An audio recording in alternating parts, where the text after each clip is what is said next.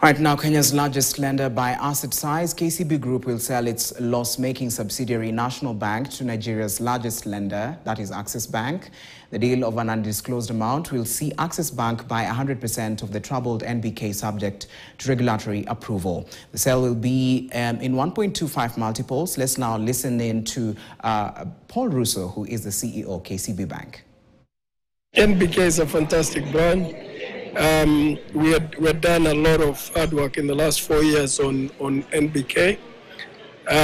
But when you get to a position where, they get to a point where they need more capital, you just don't put in money, you run a number of evaluations. And the two things that have always complicated, other than just capital, is the overlap of branch network and the potential where you need to optimize for KCB as a group.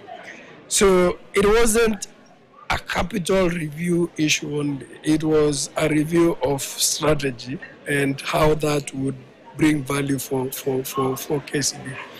So I see this as opportunity to let go of an entity that you love, but it will thrive without hurting, for example, staff, because, there's the option always of integrating, and that was actually the original direction of travel. So I think this is a fantastic outcome for all stakeholders and specifically KCB. Now, the Kenyan